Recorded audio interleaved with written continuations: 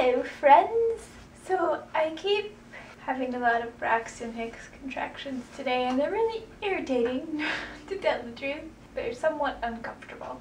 I know, they're not supposed to be painful or whatever, but it's not nice. It's not pleasant. And somebody, who will remain nameless because I'm a nice person, someone asked me in a message if during pregnancy I had gas and if I would talk about it. And I think that's funny.